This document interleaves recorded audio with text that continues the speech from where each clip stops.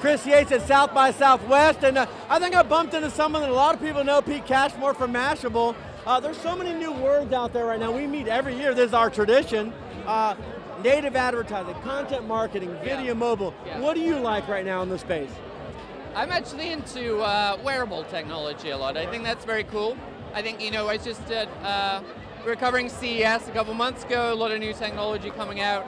A lot of it is in the wearable market. We just had it, Samsung just launched stuff like the Gear 2, the Gear Fit, so a lot more stuff that's going to be worn, and technology getting smaller and smaller, more efficient, and kind of getting out of the way. You know, I'm really excited about wearables. Also 3D printing.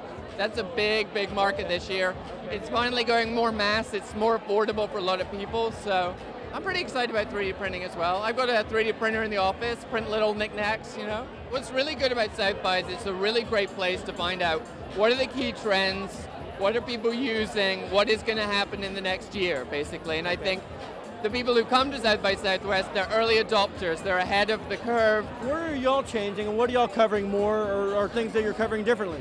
Sure, so Mashable actually just took a funding round in January. It's our first venture capital round.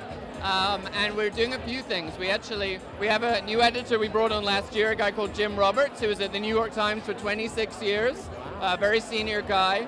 And he's gone ahead and hired, you know, we have a climate reporter, actually the guy that invented the polar vortex hashtag, and he's covering weather and climate for us. We have a new entertainment editor we just announced, actually in LA, and we're opening up an LA office and a London office as well in the next month or two. So a lot of stuff happening, all about social as the thread between everything, right? We started off with technology, went to social, now it's about how does social change entertainment? How does social change politics? How does social change business? So really about, you know, how is us all being connected and talking to each other changing every industry?